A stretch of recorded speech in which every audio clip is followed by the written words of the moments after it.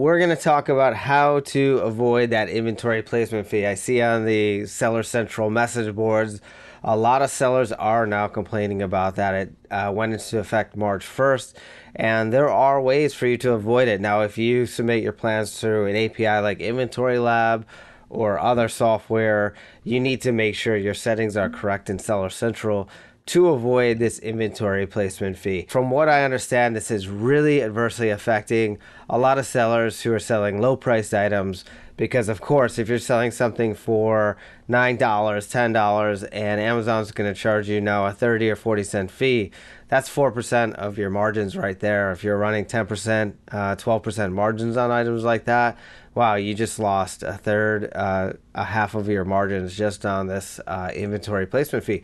That's why it's now important to adjust the setting, and let's go into it. So here's just the overview. If you're working with 1 pound or less, you want all of your items to go to one warehouse. They're going to surcharge you 30 cents.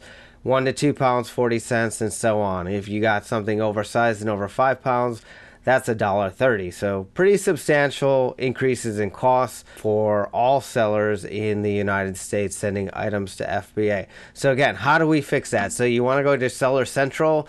We're in my inbound shipping setting. I'm going to show you how to get there right now. So what you're going to do is go in the upper right hand corner where that little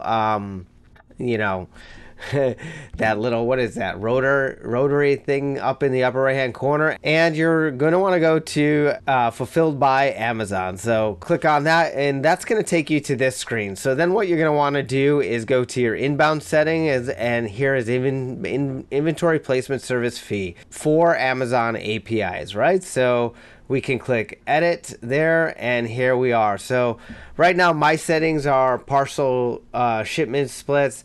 I created an LTL shipment and I didn't have any surcharges using this method. But if you want to try to completely eliminate the chance of these popping up, then you're going to want to choose this option, Amazon Optimized Shipment Splits, and hit update. And that's going to set it so when you submit your shipping plans to Amazon API, your shipments can get split up to 4 warehouses, but you will no longer have the fee.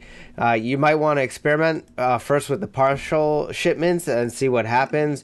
If you are getting splits or you're getting fees, then come back here into this section before you submit that shipment and give the Amazon Optimized Shipment Splits a try.